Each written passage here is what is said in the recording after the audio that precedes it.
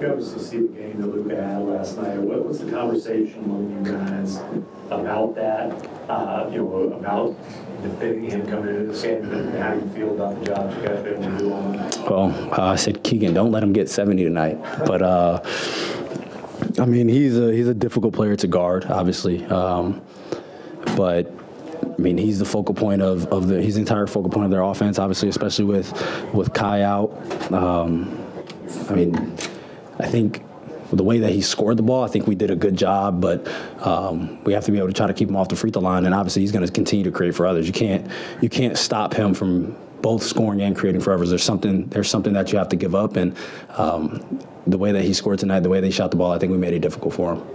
Darren, Keegan obviously has made a huge jump defensively this year. I know he spent the offseason playing against you, playing with you.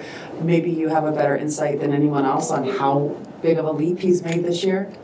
Yeah, he doesn't get a lot of stops on me, but obviously we're out there with the entire court, so it's a little different. But he's definitely made strides. I mean, he's gotten stronger, he's gotten more athletic, which is crazy to see in just one summer.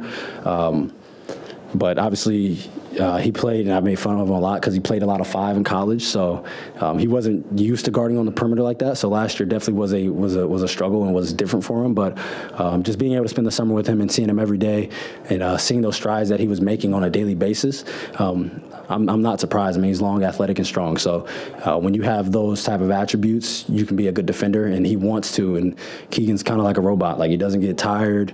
Obviously, he's gotten hurt this year, but those are like freak falls that he's had. So I think he has all the tools to be a great defender, and he wants to.